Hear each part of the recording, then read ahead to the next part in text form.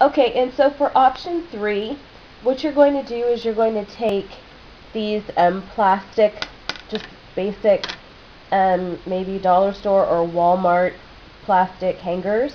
You're going to need 4 of those. You're going to use large snips. You're going to have your parents help you with this.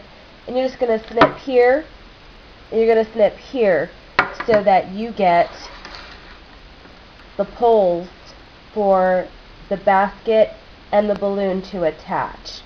So when you're done cutting them, you'll just have cut the bottom part of the hanger out.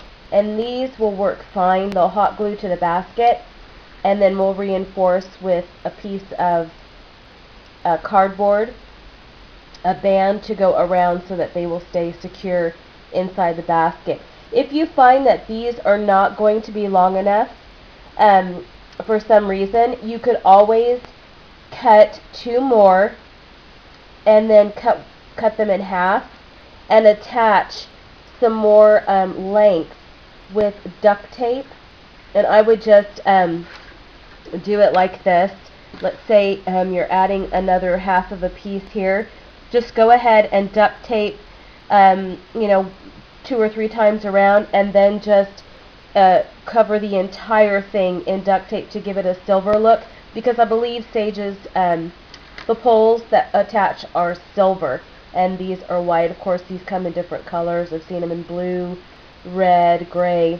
So if you can find gray ones, that will be great. If not, go ahead and cover them in duct tape. So that's what I'm going to do next. Alright guys, when you're putting duct tape over your posts, see, I just attached the 2 here.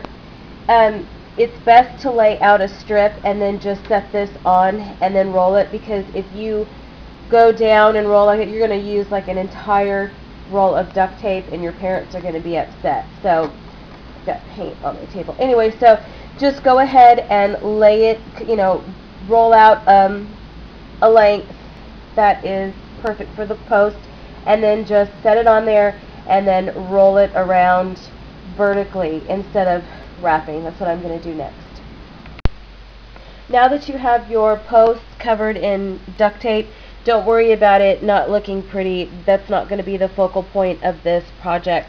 So what I have is just leftover cardboard strips that I cut about 1 inch, maybe a little bit more than 1 inch, but 1 inch is sufficient to act as supports for the posts.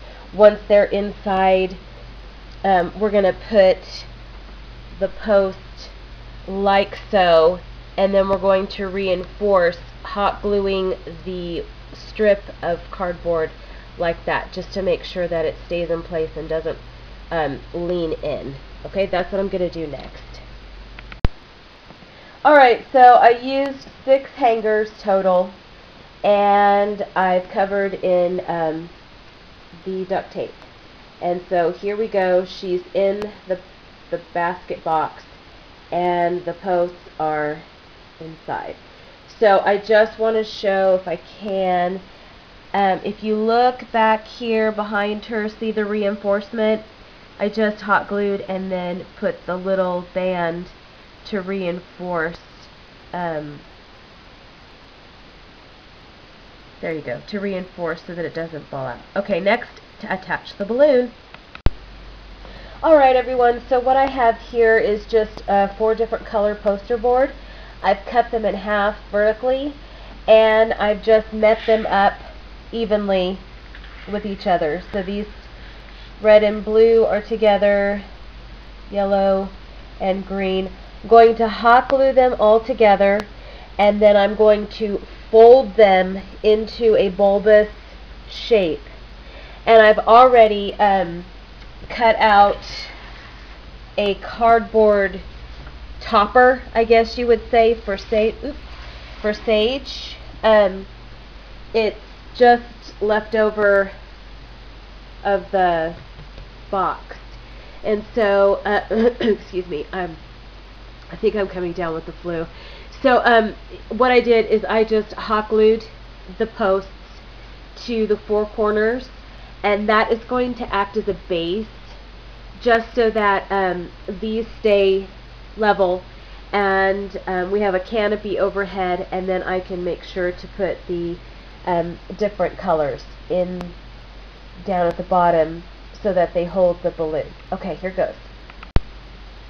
Alright, so now that I have them all connected at the top, I just made a circular cardboard support for the top of the balloon, and then I've stacked a series of styrofoam cups to act as a center support. And so I'm just going to go ahead, and once this is pulled up, it will actually become the hot air balloon. But I've bent back, you can see on all the sides here, I've bent back just a little bit so that I can hot glue that once the support is glued to the top base of the balloon. Alright everybody, I'm done.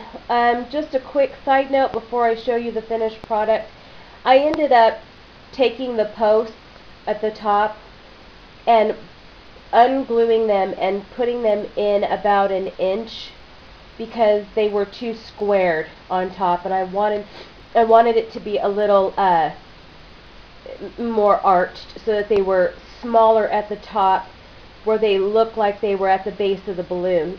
So what I did is, after I took the 4 strips of poster board and hot glued them together, I drew them up to touch each side to itself and stapled it, and then I just cut what was left over of the poster board and made long strips and then glued those to the completed balloon to give it some more color. And so anyway, I'm sorry, I definitely have the flu. I'm really glad that this project is over because I don't think I have any more strength. So here's the completed project.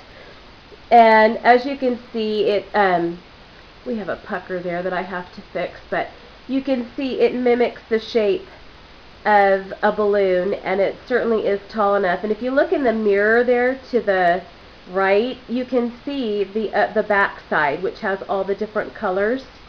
And so this is what it looks like. I'm going to go ahead and turn it around so you can see the other side with those colors.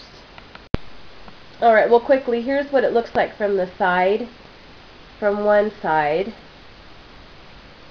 Okay. What's great about this is for pictures, you can change it, the different colors, and again you can see in the mirror, that was the other side that I had originally. So you've got, 2 front options and 2 side options for photos. So anyway, that is the completed balloon. I'll be back with a full shot with everybody else. Okay guys, so here is what I've done with the side of the balloon to close up the gap, because you're not going to be able to do that once. You can't put something inside to disguise the hole because it would tear, because you have to form the balloon in order to know where to cut the size of the hole. So what I've done is I have just taken regular good old-fashioned Elmer's glue and just put a bead all the way from the top down all the way the side, like so, on both sides, and then just put a strip of colored tissue paper. And I have 2 pink, 1 lime green, and 1 blue. You're going to let this dry, and then when it's dry, you're going to just trim the excess off. So that's what I'm going to do, and then I'll show you the final product. Okay guys, so the project is done, and with the sides filled in, you'll see that the sides are all completely closed up. And I don't know if you can see there in the mirror as well, the green has covered on the other side. So this is the finished product, and everybody's ready to take a hot air balloon ride, as you can see. I hope you try one or maybe all of these projects. It was challenging, to say the least, and now that I'm sick, I'm glad it's over with. I'm having the other mini AG size paper lanterns. I have 2 that I'm going to give away. So if any of you are interested in making a little hot air balloon for your Barbies, your Monster High, your mini AGs or stuffed animals, go ahead and comment below that you want to enter to win. And I have 2 that I'm going to give away, so that's 2 winners. And the drawing will be next Saturday. So I'll go ahead in the comments, in the description, I will write the date when the drawing will take place. Okay? So thanks for watching, guys, and sitting through a very long tutorial. And I hope you make your own hot air balloon and everybody's ready to go. Thanks a lot, guys. Bye.